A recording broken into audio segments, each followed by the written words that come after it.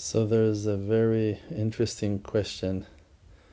It's written on Moshe Rabbeinu that when Hashem called him and wanted to explain Moshe how to build the menorah, the holy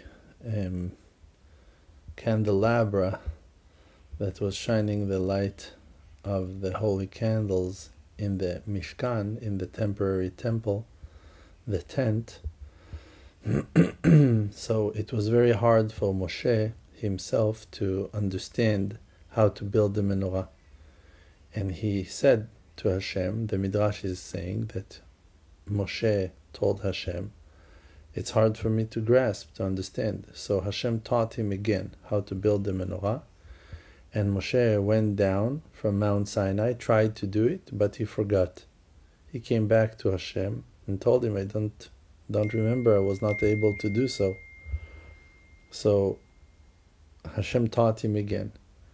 And again he went down and again was not able to remember all the details. Came back to Hashem and told him, I can't do it.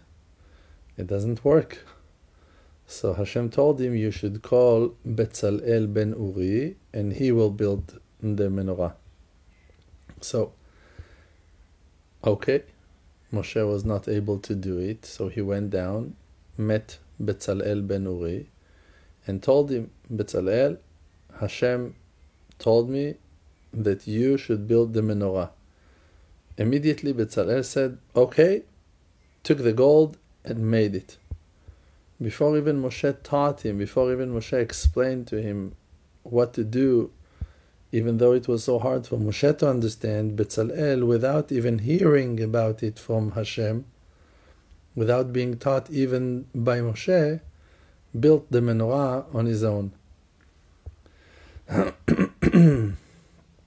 So, there is a great question here. First of all, how it is that it was so hard for Moshe to understand something that someone else was able to do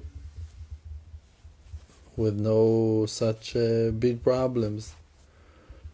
And as well, how can it be that Betzalel ben Uri was able to do so and to build the menorah without being taught?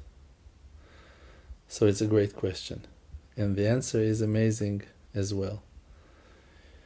In Parashat HaMishkan, when we're talking about the tent, about the holy temporary house of Hashem that was walking with the people of Israel in the desert, so right after building the Mishkan, the next thing that the Torah is talking about is the menorah, is that light that is shining from the candles. And over there it's written that when the Kohen is lighting the menorah, the candle's flame will shine on its own. Aaron, the great servant, was bringing the candle to light the menorah, but the candles of the menorah were rising in flame on their own before he was lightening them with the candle that he brought. So that is the verse that is written right after the explanation on the Mishkan building itself. So it's another question. How can it be that right after talking about building the Mishkan, the next thing means the most important thing that is mentioned is the menorah, is the candles? Because if I'm going to ask you now, do you know what Am Yisrael were doing in the Mishkan, in the temple? You would answer, sacrificing sacrifices.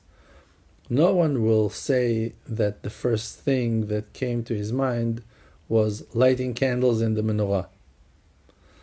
It sounds as a secondary thing, not as the most important thing. But the Torah itself is mentioning the menorah first, right after building the Mishkan. So, why is it so? Because the real purpose of the temple, the Mishkan, and the sacrifices and everything that the people of Israel were doing in the Mishkan was to shine the light of Hashem. And the light of Hashem is the inner flame of the soul of the Israeli person. Like that it's written, Kasha kamavet ahava, Azah kamavet ahava, Ki azah kamavet ahava, Kasha kishol kinha. The love for Hashem, the passion for Hashem, is stronger than death. Means that the desire and the will to be close to Hashem is stronger than everything that exists in this world. Reshafeha, her flames, the flames of the love to Hashem. Rishpe'esh, are flames of fire. Shalhevet ya, a flame of Hashem. The inner passion, the inner desire of the person is a flaming fire to Hashem, and it is the flame of Hashem himself. Shalhevet ya, the flame of Hashem. So, the illumination of the will for a person to desire to come close to Hashem and to be one with Hashem is the most important thing, that for it, the Mishkan, the temple, was built. And that is the thing that was hard for Moshe to understand. For Moshe it was hard to understand, like we explained before, how to build the menorah itself, that the menorah is representing that inner illumination of the soul of the Israeli person that shines on its own. And why was it so hard for Moshe to understand how to build it? Because Moshe was that person that gave all his might and did everything he could to save the lives of the people of Israel. And he was the first one to be burnt by their nature, that they, even though they saw so many wonders and so many miracles and so many amazing sights, Hashem took them out of Egypt, opened the Red Sea for them, revenged their enemies and killed them, gave the people of Israel a huge great fortune from the sea, the Red Sea, took them, gave them the Torah, spoke with them through the fire from Mount Sinai, gave them the holy tablets. Everyone saw sights that were never seen before.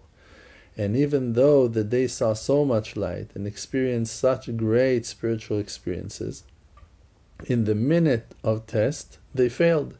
And they lost their faith and they were doubting Hashem. So Moshe, that he was the great messenger to deliver the light and to wake up people and to help them to choose right and to convince them to serve Hashem, he experienced their failure, our failure, in such a harsh way that it was hard for him to believe that the flame of the soul of a person can shine on its own. Because he saw that with all the effort that he put and all the great wonders that Hashem made in the world, with all those illuminations, that was all not enough to wake up the souls of Israel. So now you're going to tell me that without that help, on its own the soul will shine and glow?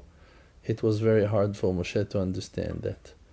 And how come it was so easy for Betzalel ben Uri, without even learning how to do it, without even understanding and learning from Hashem, without even hearing about it, that he was able to do it so fast? Because the problem of Moshe was that Moshe couldn't see the success of the people of Israel because he was standing in a higher position than them, and he was always trying to help them and to save them, and he was not able to do that completely. But for Betzalel ben Uri, that he was one of the simple people of Bnei Israel, the angle, the point of view was the opposite, was different. He was looking at Moshe not as the man who failed to save Am Yisrael in perfection, like Moshe held himself in his humble and modest way, was thinking about himself that he was not able to redeem them completely and to save them and help them completely. Betzalel ben Uri looked at things the opposite way, saw Moshe as the great person, that he himself is the live evidence for the fact that the soul of the Israeli person can rise and shine on its own to such heights that no other person can even understand how holy and how pure and how wonderful a soul of an Israeli person can become. So for Betzalel ben Uri, there was no test at all. He grasped it immediately that the candles can rise and shine on their own, because he saw Moshe, that Moshe, without the help of no man, was shining and illuminating the light of Hashem out to the world.